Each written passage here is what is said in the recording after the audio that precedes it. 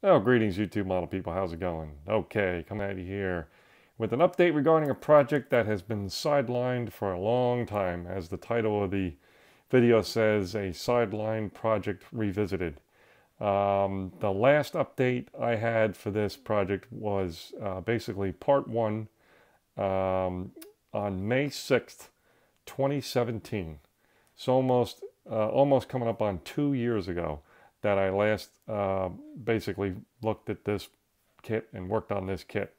And I've been promising someone I see every year at the NNL East model show that I would build something and get it completed. And because one of the categories in the show has kind of been light lately in the last few years, where it didn't really used to be that. It used to be a pretty good category, and for some reason it's kind of died off.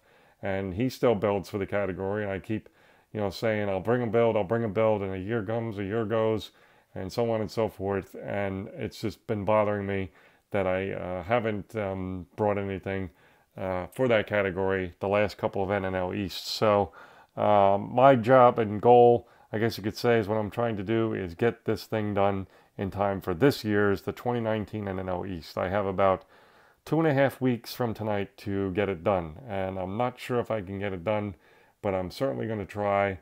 And unfortunately, and I'm hoping you guys will be just, give me a little slack here and a little patience, but I'm going to have to put pretty much all the group builds I'm in progress with right now. I have to put them off to the side, or at least as a secondary thing. If I'm busy and have a piece of this project that needs to wait for dry time or whatever, then so by all means I'm going to dip back into one of my other group builds as I'm waiting. But if not, I'm just going to keep plowing away at this one, and I promise I will get back to all the group builds and have updates on all of them very soon. But here's the project that I sidelined again. This was back, the last video on this was May 6th, 2017. But I'm going to be trying to complete my Trumpeter American La France Eagle fire pumper truck kit. So that's basically the one we're going to try to get done here, as I say, in about 2.5 weeks. So again, I don't mean any disrespect to any one of their builds and the ones I'm participating in. I'm very serious about, if I say I'm going to do something, I will do it. So if you can just give me a little patience, we'll get it done.